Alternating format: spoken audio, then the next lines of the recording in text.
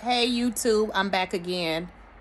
Don't mind my room. It's a little messy. You know how it is. Come on now. Not only do I want to show you guys how to structure your resume and nail that six-figure salary that you have never received in your life, but I want to show you how to handle that first call.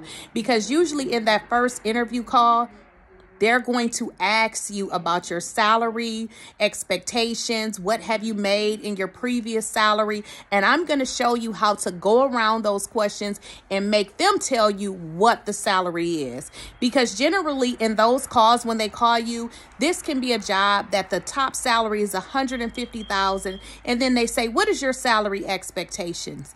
And then you say 50,000. First of all, they're not going to move forward with you because your salary expectations is too low and you just threw $100,000 out the window. Meet me tomorrow at 7 p.m. Eastern time and I'm going to give you the business. Have a great day.